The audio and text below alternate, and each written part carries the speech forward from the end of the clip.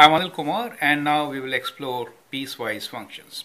In this particular video, we will try to find the equation for the given function, and in the next video, we will consider the limits for the same function. The question here is, explain how the equation of the piecewise function can be written. So let's follow a method so that we can understand and write equation of similar piecewise functions. Now, when you observe this function, you could clearly see that there are 2 or 3 pieces, right? You could say 3 or 4 pieces. So one of the piece is from minus infinity to minus 2. So from minus infinity to minus 2, that seems to be a straight line. And then we have a piece between minus 2 to 2, right? And that seems to be an absolute function. And from 2 to infinity, we have square root function. So basically, we could break it down into 3 different pieces, right? So that is first part. So we observe that there are 3 different pieces. So let's try to find out equation of each piece. So first, let us consider this straight line, which is from minus infinity to minus 2. Now this point at minus 2 could be considered with the line or with the absolute function. Since we have this point included on the right side also, I will include it into absolute function, correct? So we have a line here whose equation we can straight away find from slope and intercept. So let's take 2 points on this line. One of the point on this line is minus 2, 2. So one point, let's say P, is minus 2, 2. And then another point Q, we can consider this point Q, this is point P for us, is minus 4, 4, right? So minus 4, 4 is the other point. With 2 points, you can always find equation of the line. So we can find slope. So we slope m equals to y2 minus y1, 4 minus 2, divided by x2 minus x1, minus 4 minus of minus 2, or 2 over minus 2, that gives us minus 1. Now we can find the y-intercept. So we have equation as y equals to minus x plus b.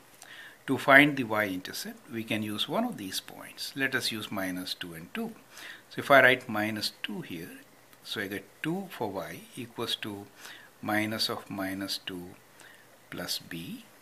And if I take it to the right side, so I get this is plus 2, so it becomes 0 equals to b, right? So b is 0, and therefore I get equation as y equals to minus x. So y equals to minus x is my line, which is from minus infinity to minus 2. Now let us consider the next function, which is absolute function, right? So what you observe here is in the absolute function, the function has been translated 2 units down. And as far as the slope of the line is concerned, it is 2, right? So we could say from minus 2 to 2, we could actually include these 2 points since these are filled in holes. We could write this as absolute value of 2 times x. Since absolute function has a slope of 2 here, right? And moves 2 units down, so we could write minus 2, correct? Or you could again do equation of a line and get your equation. So that seems to be the equation for the absolute function. And the third equation which we have here is looks like a square root function. So from let us say minus from 2 to infinity, it looks like it's a square root function which has been translated 2 units to the right. So this looks like square root of x minus 2, right? At 1 unit away it is 1, so there is no vertical stretch or compression. So that gives you that is the kind of work which you need to do to find equation of each piece, right? Since I have limited space, I just cramped it, but you should really do it in steps, okay, as I explained you.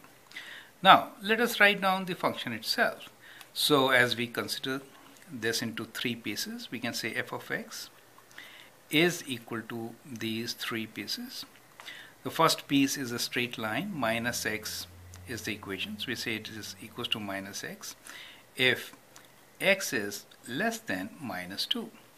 The second piece is the absolute function, so which is equal to absolute 2x minus 2 if x is greater than equal to minus 2 and is less than equals to 2.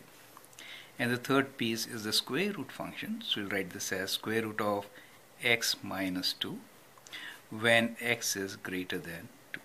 Correct? So that is how you can write equation for this particular piecewise function. So I'd like you to go through this video, understand how we got it right, and then you can do similar questions. Now, as in addition to what we have done here, what your question now here is, you can find limit of the function as x approaches 2. What is the limit of the function as x approaches 2? What is limit of the function as x approaches minus 2? And explain the discontinuity. So let that be a question for you. I hope that helps. Thank you and all the best.